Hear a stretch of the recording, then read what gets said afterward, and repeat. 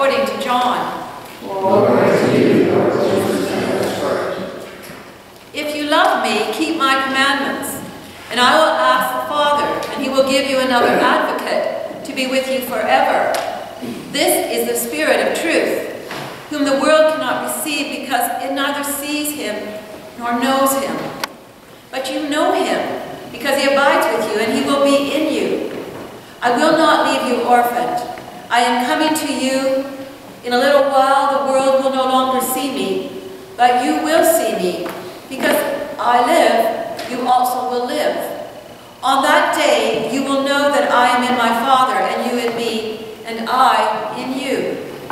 They who have my commands and keep them are those who love me, and those who love me will be loved by my Father, and I will love them and reveal myself to them. The Gospel of Christ. Praise to you, Lord Jesus Christ.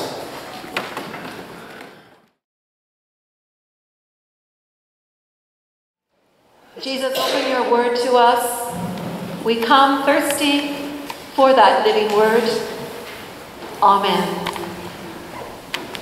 We're going to be talking about bridges today and bridge building. And I'm afraid also about burning bridges. I'm going to begin by telling you a little bit about my week. I went midweek, and I just returned quite recently from going to Guelph. And I saw a lot of family, my brother and my sister, my mother and my father. And they're all dear to me. They have a place in my heart.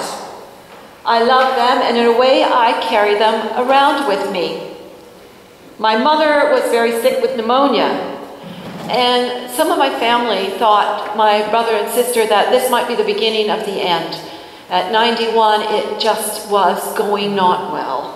So I drove to Guelph, to the home I was born in and raised, where my mother still lives, knowing I might need to call also my children to come and see their grandma for a final time. What happened was very different than I expected. My mother had been telling my sister and brother, and I think she'd be okay sharing this because she says it all the time, even when she's well. She says, I'm ready to die. And she asked God to take her. It was time. She couldn't connect with why staying here was good, with nothing to do but deal with the aches and the pains, the medications, and she was very tired. She had a horrible cough, and I really think she was depressed. So I believe she must have experienced all of this, and I'm glad that she could be vocal, and we have to remember that. It's good when people tell us honestly how they feel. Well, I wheeled her. In our living room we have a big picture window, as some of you have, and if you're fortunate, it looks onto some nice landscape, and she looks right out to our front lawn. So I wheeled her wheelchair in front of the window. She was coughing badly and sort of slumped. And I said, you're going to direct me. We're going to do what my mom, favorite thing to do. If I said, Mom, you had all the health in the world, do you know what she'd want to do? Weed. Just pull out those dandelions. So I went outside and cut the grass, and I asked her to direct me, and I kept running inside to where to prune the forsythia. And then I got down to the weeds, and I'd hold one up. It had a nice long root. Started going like this. Hold one up, no root. Like that. When I noticed she stopped coughing, she was sitting upright, she looked alert, she forgot that she was very ill and that she was dying. And what I think happened there, and we do this for each other all the time, and others have done this for my mom, and my mom has certainly done this for me, is we kind of built a bridge for her, to get her back into her life. If this was the time, even then, we would have liked to build a bridge for her to be in a good place where she was. And also, Jesus builds bridges for us. And at nighttime when we prayed together, I just sort of gently reminded and prayed how wonderful it was that indeed we had Jesus as a bridge that walked with us. And as our reading says, never leaves us orphans. Yesterday, a dear friend shared with me his efforts to help a youth through the sudden death of his best friend. Suddenly a friendship that bonded them through all those things that in your youth are so intense and life-shaping was gone. His best friend was dead. So that hurls you into a tunnel that feels deathly. Fortunately, my friend is incredibly gifted at building bridges, and while nothing can sometimes lessen the shock of grief, there are all kinds of ways we can build bridges in crisis. Getting someone just to laugh a little, a cup of coffee, a prayer. One of the ways that in my childhood, and now you can think about your childhood and how your parents did that, but my father would build a bridge for us by literally playing board games. Did some of you do that? Yeah, you probably played some of my favorites. Sorry, Snakes and Ladders. My favorite was one called Bridges, and I'm curious, did anyone play the game Bridges? Oh my goodness, I think I got to bring it to church. Okay. Well, the object of the game is going to be obvious to you. You build a bridge, and the first one to build a bridge over your opponent, it's a two-person game, is the winner. And of course, one has to go this way and one has to go that way with little bridges that snapped into place. And while you could do that very simply, and sometimes you were shocked, suddenly you or the other person had a bridge built that was fairly straight. You can imagine how complex these bridges became as you tried to stop your opponent from getting their bridge built first. But what happened was you were relentless about it, and nothing would make you give up in the face of so many obstacles. Could we bring this same kind of enthusiasm and stamina sometimes to building bridges in our relationships, amongst nations, amongst churches, amongst people and family and friends? I saw that happening when we invited St. Hilda's and St. Luke's to use our facilities. That was a neat kind of bridge building thing that we did. Building bridges literally is hard work. Yet the role they have played, and now I'm talking about the structural ones, in human lives and development is immense. Many years ago, my daughter, and I don't know if some of you had this project, you have to build a bridge with toothpicks. Is that a common thing? I don't know. And it apparently has to withstand all kinds of weight, well beyond that you could imagine. So we were busy with that, and in the process she learned about structures. And one of the things they were teaching in the history of bridges is that you work with the materials that are at hand. So that's why some bridges are wooden and some are steel, all kinds of things, because they come from the community that surrounds them. And at the same time, no one should underestimate the value of a good old-fashioned plank or log in a pinch, when expediency is paramount. We've all watched those movies where either the bandits trying to get away or the good guys escaping the bad guys come to a place where they are trapped, unless a bridge can be made to the other side. And at the same time, these characters may well burn their bridges after their use, so their pursuers are cut off from catching them. The log is dislodged, the dynamite is set, or the bridge simply weakens and has a timely collapse. Well, if you look at our first reading, you might want to look again and see what Paul is doing, because he is building bridges, and he's very successful. We meet him on his second missionary journey. He has crossed Asia Minor, which is modern Turkey, and he's arrived in Athens. Now, there's a lot that is similar with Athens and St. Thomas and the wider community if we embrace London as well. In that we have a university, we have theological colleges, and just as in Athens, known for divine and an openness in conversation about divinity and about philosophy, it's got a thriving market with a lot of shopping and theater. And Paul is now in new territory where he's unknown. And his way of introducing himself is a wonderful example of bridge building at its best. So we can all take note. Paul is not only a stranger, he's with people who don't particularly care for him. In this university town of intellects, there are many ready to challenge his words.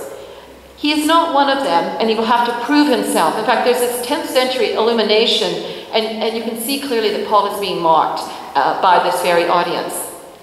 Now, the name that the people call him, when you translate it from the Greek, is literally babbler. That would shut me down. I don't know about you, but if I hear you saying, stop babbling, I'm gonna, don't get any ideas.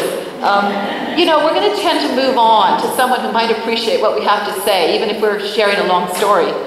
But, of course, if God places in our hearts, like God did to Paul, to speak, then we would go on and we'll take the heat. The Greek word of derision used for Paul, also in the exegesis, is close to an old English expression you may have heard of called the cock sparrow, meaning a person who picks up scraps of what they find around them, much as a male sparrow picks up the odds and ends of straw and twigs he finds to build a nest for his mate. And it's clear that Paul is doing just that. He has not come to speak philosophy. He was picking up, though, what he could and struggling to give body to his ideas, and in so doing was truly making use of the materials that he found around him, of what was at hand, to build a bridge of understanding between the Athens philosophy and Christianity. And even though Paul, a traditional Jew, would find few elements in the Greek religion or poetry with which to feel comfortable, it's really clear that he's taken the time to read their poetry, and he's taken note of all the statues. And then look, what did he notice? There's one to an unknown God, and that's his bridge. He says, I noticed this. Let me tell you about it. I actually have met that God. Well, now they're listening. Now they're interested. And he goes on to talk about his experience of Jesus Christ, not in a didactic way at all, but a way that says, I'm in your culture, and it's intriguing, it's interesting, and I want to talk about this element of it. And he meets them there. And as we know, at that point, many did become very interested and wanted to know more about this Christ. And Paul had done so with respect. He had not burnt bridges, he had built a bridge. Now, it's really unfortunate that many times in the church history, we've burned bridges. We've gone into a culture, not cared about it, to learn and understand it, to meet people where they are, but instead to be very didactic. And that's not what Jesus did. Do you notice how Jesus made bridges? The parables.